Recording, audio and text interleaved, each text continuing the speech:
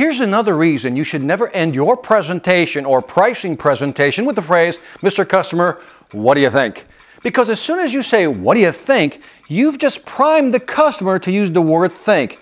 And what phrase goes with think? Oh yeah, I'll think about it.